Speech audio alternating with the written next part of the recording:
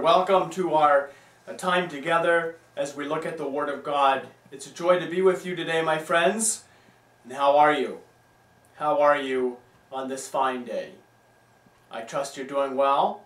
And perhaps if you're down or discouraged, I trust that as we study the Word of God together, your spirits will be lifted and encouraged.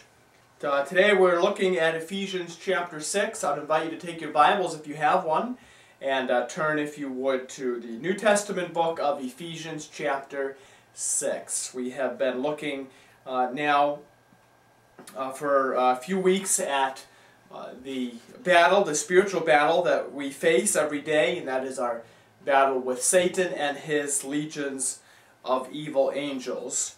And today we want to look at the different pieces of armor that are available to the child of God, namely listed in verses 13 through 17.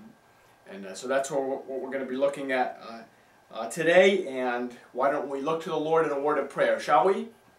Father, thank you for our time together. Pray that you would use this time to encourage and strengthen our hearts. Open our eyes that we might see these wonderful truths found in thy word. We pray in Jesus' name, amen. We've been looking at this section of our spiritual warfare with Satan and his angels. And Paul tells us in verse 12 that our real battle is not with flesh and blood, but against these evil angels. We cannot see them, but they are very real and very active in our world today. And they will use any means to cause believers to fall into sin and thus lose out on eternal rewards. And we saw a little bit of that last time we were together as we looked at a few of the Satan's strategies that he uses against us. Well, because of this spiritual battle we face every day, the Apostle Paul gives us two main commands in this passage. We saw that in verse 10. The first command is that we are to allow ourselves to be strengthened in the things of the Lord. And number 2, the second command is we are to put on the whole armor of God. This is the only way in which we will be able to stand against the strategies of the devil. Our human ability is no match for Satan. Our human intellect is no match for him. We must rely on God's power every moment of every day to overcome the wiles of the devil. So we've looked at a number of the devil's main strategies that he has used for centuries and still uses today. And some of them we mentioned last time we were together is that he seeks to deceive us into sin by using the lust of the flesh, the lust of the eyes, and the pride of life. He seeks to imitate godliness by promoting thousands of religions that look good, that look godly on the outside, but indeed inside there is no life. There is no life. He seeks to corrupt the minds of believers through the simplicity that is in Christ Jesus. We need to read the Word of God as it is, not complicating it and not making it say what it doesn't say. All right, well, let's now look at these different pieces of armor that the Apostle Paul tells us that are available to us in this battle against Satan and his angels.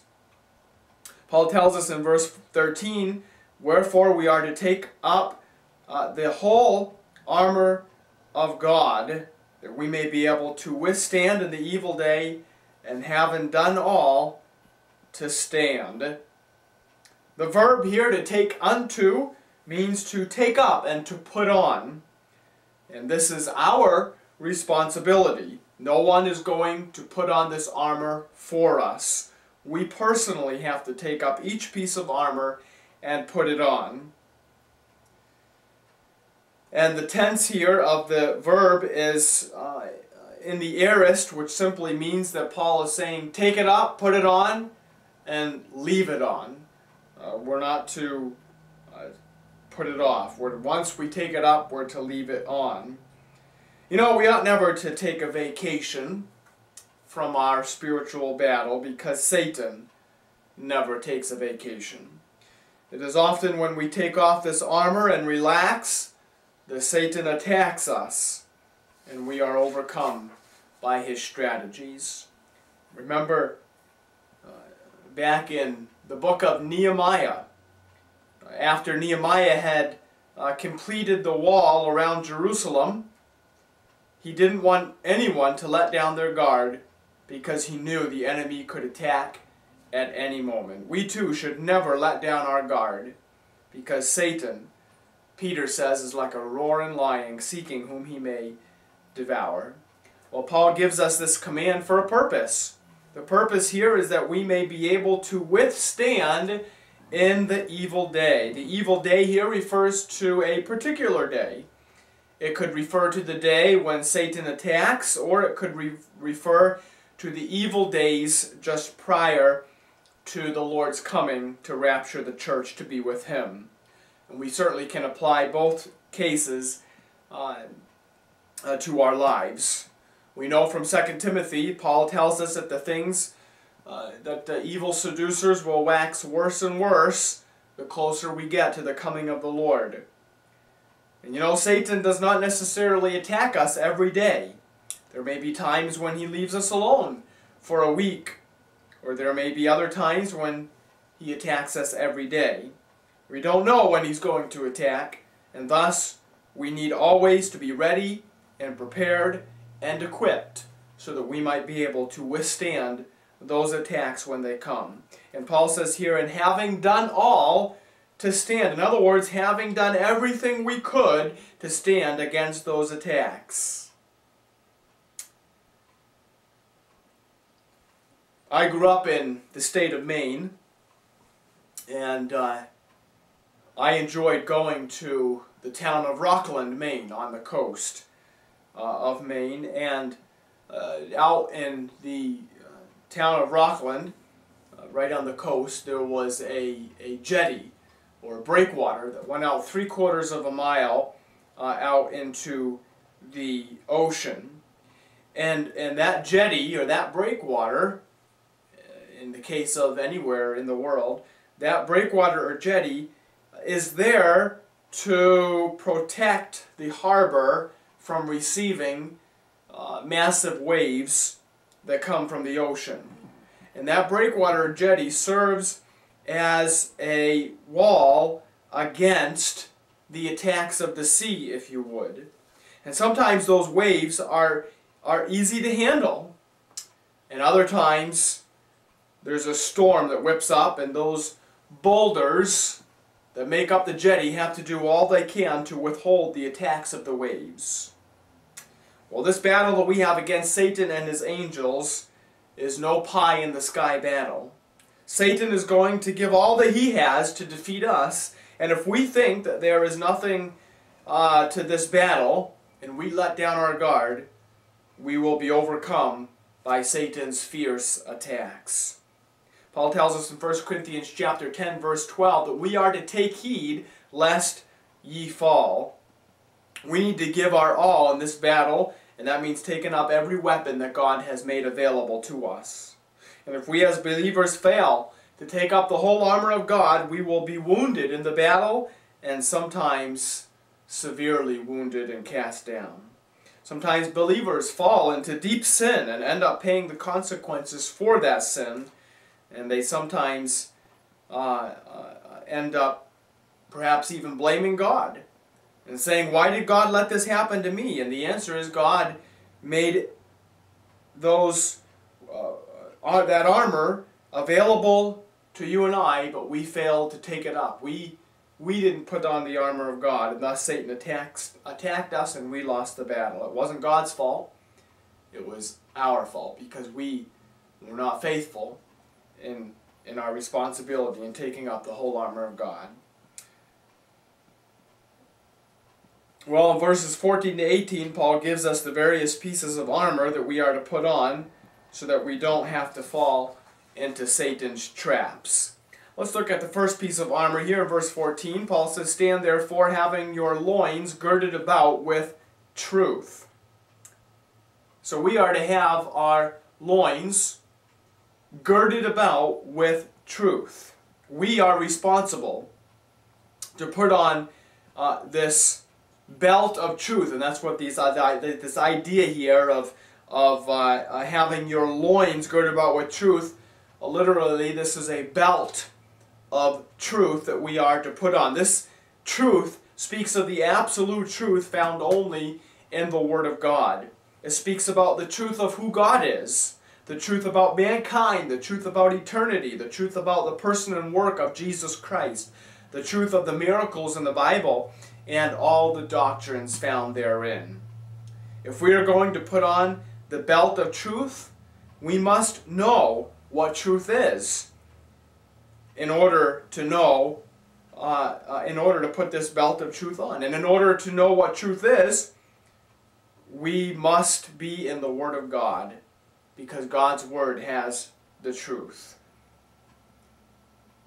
So Paul is calling us really here to know the truth so that we can take hold of it and put it on as a weapon against the devil, because the devil is a liar and will try to deceive us as he did Eve in the Garden of Eden. Well, my friends, do you read and study the Word of God on your own? Have you read through the entire Bible at least once? You know, going to church once in a while or picking up the Word of God once in a while is not enough to know the truth.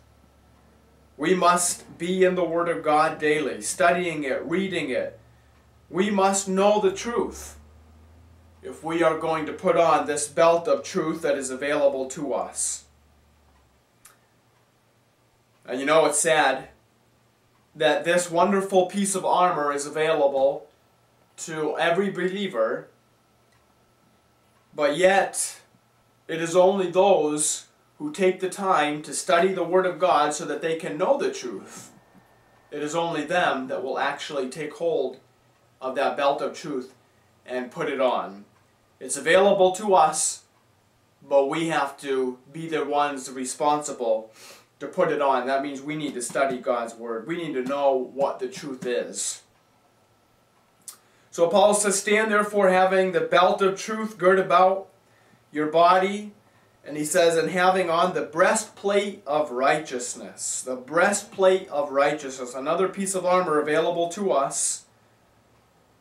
And it's another very important piece of armor. And if we as believers need to understand that the Bible says that we have been made righteous in God's sight by being in Christ. But this is not what Paul is speaking of here. For God does the work when He saves us and robes us in righteousness. We're told in Isaiah 59 verses 16 and 17 that Jesus Christ, the coming Messiah, put on righteousness as a breastplate. Jesus Christ was already robed in righteousness, yet He put on righteousness. This indeed spoke of Messiah living a righteous and holy life before God. Thus, this breastplate of righteousness speaks of the believer living a righteous and holy life before God. Yes, Paul tells us in Ephesians 1:4 that God chose us in Him before the foundation of the world, that we should be holy and without blame before Him. This means that if we're going to put on this piece of armor, we must be committed to being obedient to God's Word. If we are living an unrighteous life before God and are not willing to be obedient to God, then we do not have on this breastplate of righteousness, and thus this leaves us open to Satan's attacks against us. You know, I wonder how many believers have been disqualified for service because of living an unrighteous, disobedient life before God. How many believers have caved in to pressure and the cares of this life because of living an disobedient life before God? How many unbelievers want nothing to do with Christianity because they see believers saying one thing but doing another? If we're not willing to totally surrender our lives to the Lord, then we have a big hole in our armor, and Satan will attack and wound us and perhaps cause us to fall into sin and be overcome by his strategy. So we are to put on this breastplate of righteousness, wanting to live a righteous life before God, wanting to do what is right in the sight of God. Verse 15, Paul says, we're to have our feet shod with the preparation of the gospel of peace. We're to put on the shoes of the gospel. Yes, Paul is saying that we need to be ready at any moment to go and share the gospel of peace. Why is this so important? Because Paul tells us in 2 Corinthians 4:4 that Satan, who is the god of this world, has blinded the minds of them who believe not, lest the glorious gospel of Christ, who is the image of God, should shine unto them. The only way to defeat Satan's efforts to prevent unbelievers from accepting Jesus Christ as Savior is to share the gospel. Because the gospel is the only thing that is going to save a soul from hell. For Paul says in Romans 1:16, the gospel is the power of God unto salvation. Peter picks up on this in putting on the shoes of the gospel in 1 Peter chapter 3 and verse 15. 1 Peter 3 verse 15, Peter says, but sanctify the Lord God in your hearts, and be ready always to give an answer to every man that asketh you a reason of the hope that lies within you, with meekness and fear. Yes, we are to live in this world, and we're to be ready. We're to be ready at any moment to give an answer for those who come and ask us why we're different or why we have the hope of eternal life. We are to be ready to give an answer. We are to put on those shoes of the gospel so that we can be ready at any moment when God opens the opportunity to share the gospel with others. We need to put on the gospel shoes, this piece of armor that is so important. The gospel, these shoes of the gospel. Yes, Paul tells us in Romans chapter 10, verse 15, how beautiful are the feet of them that preach the gospel of peace and bring glad tidings of good things. Yes, so important for us to put on this piece of armor called the gospel, the shoes of the gospel. Well, another piece of armor Paul gives us that's available to us in verse 16, as he says, above all, taking the shield of the faith, with which ye shall be able to quench all the fiery darts of the wicked. Back in the first century in the Roman army, the shield was a 2.5 by 4 foot shield that covered nearly most of the body. Paul exhorts us here to take up the shield of the faith. And Jude, in his epistle, exhorts us in verse 3 of Jude to earnestly contend for the faith which was once delivered unto the saints. When the New Testament talks about the faith, it is referring to the whole body of truth found in God's Word from Genesis to Revelation. Yes, we need to know the faith. We need to know God's Word so that we can take up the Word of God. Remember when Satan was attacking Jesus? We looked at that last time we were together, Matthew chapter 4. Every attack that Satan made against that Satan made against Jesus, Jesus defeated Satan's strategy by quoting Scripture. Yes, indeed, Jesus was taking up the shield of the faith, and as a result he was able to quench all the fiery darts of the wicked one. How important it is, my friend, for you and I to spend time in God's Word, that we might know it, that we might learn it, that we might live it in our lives, that we might have it memorized, so that when Satan attacks us, we can defend ourselves by taking up the shield of the faith and quoting to him Scripture, so that we might be able to quench, to extinguish all the fiery darts of the wicked one. Yes, we need to firmly stand upon the whole counsel of God so that we can indeed defeat Satan's strategies.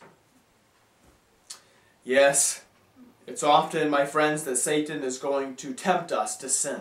He's going to persuade us to get involved in that which is ungodly, to be involved in wicked activities. And the more we know the Word of God, the more we'll have God's mind, the more we'll be able to discern that which is good and that which is evil, so that we don't have to fall into Satan's traps, but take a stand against him, so that we can quench all the fiery darts of the wicked one. Verse 17, Paul says that we're to take up the helmet of salvation. The helmet of salvation. This helmet of salvation is probably in reference to our eternal security in Christ. And this is important for us to take up, because no matter what happens, we can be assured of victory. Paul tells us in Romans 8:1 that there is no condemnation to them who are in Christ Jesus. Peter tells us in 1 Peter chapter 1 verse 5 that we are kept by the power of God. Jesus said in John 10:28 and 29 that no one is able to pluck us out of the Father's hand. The Bible makes it very clear that once we have placed our faith and trust in Jesus Christ as our Savior, and we have everlasting life, we are safe and secure forever. We can never lose our salvation once we're saved. Therefore, we are to take up this helmet of salvation. We are to stand upon the fact that once saved, always saved. And Satan will often try to persuade us and tempt us and make us doubt whether we're saved or not. But if we have placed our faith and trust in Jesus as our Savior, we're safe and secure forever. And thus we can take up this helmet of salvation and be able to stand against Satan's strategies. Paul says in verse 17, not only we are to take up the helmet of salvation, but we're to take up the sword of the Spirit, which is the Word of God. Yes, this means we ought to have a lot of verses memorized so we can take them with us to work in the grocery stores and in the park. The Word of God is our sword to attack Satan when he seeks to tempt us. And I remember again as we see Satan trying to attack Jesus in Matthew chapter 4, Satan used the Word of God as his sword to attack back and to defeat Satan's strategies. You see, the author of Hebrews tells us in Hebrews 4 verse 12 that the Word of God is living and powerful and sharper than any two-edged sword, piercing even to the dividing asunder of soul and spirits and joints and marrow, and is a discerner of the thoughts and intents of the heart. The Word of God is living and it's powerful. It's powerful. It's our sword that we're to take with us wherever we go. The Word of God is there to lead us in the right path. And the more we know it and understand it, the more we will keep ourselves from falling into Satan's traps, and the more we can use it to counterattack Satan. My friends, how much of the Word of God do you know? Do you have any of it memorized? Well, Paul gives us some wonderful pieces of armor that we are to take up and to put on. And this is our responsibility, because Satan will take no vacation. Satan will seek to defeat us, and he will seek to persuade us to fall into sin and to doubt God. But we can take up these pieces of armor that he has given us so that we can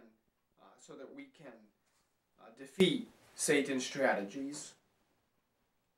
Well, in verse 18, Paul gives us one more piece of armor, and he says, praying always with all prayer and supplication in the Spirit, and watching thereunto with all perseverance and supplication for all saints, and for me, that utterance may be given unto me, that I may open my mouth boldly to make known the mystery of the gospel, for which I am an ambassador in bonds, that in this I may speak boldly as I ought to speak. Paul talks about the armor of prayer. Prayer is so important, my friends. We need to spend time, if you're saved, praying to your Heavenly Father, asking Him for wisdom, for guidance, for direction. When you're reading the Scriptures, praying to the Spirit of God, that the Spirit of God might open your mind and heart to what is there, that you might know it, that you might understand it. Prayer is communion with the Lord. Prayer is fellowship with the Lord. And as the saying goes, 1 week without prayer makes one, or 7 days without prayer makes 1 week.